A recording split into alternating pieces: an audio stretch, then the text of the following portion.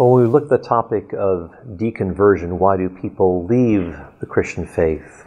There are often various stages or steps that people go through.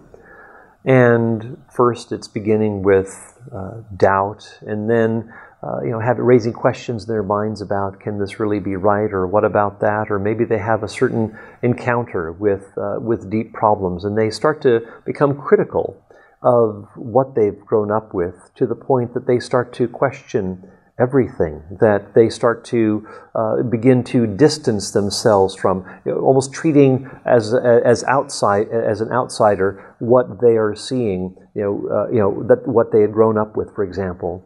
And then eventually there is a departure, that it is a deconversion, leaving behind, and often it can be a very painful thing too, leaving behind what has been so familiar, what has brought comfort and security and so forth, and also disappointing families, disappointing those who have been committed to raising someone up in, say, the Christian faith. And of course, you can understand that there is also pain when somebody who becomes a Christian out of a Muslim or a Hindu setting. It's a much stronger reaction. It can be excommunication from the family. It can be even your life is under threat, for example. So again, it can be a much more extreme situation coming the other way, so to speak.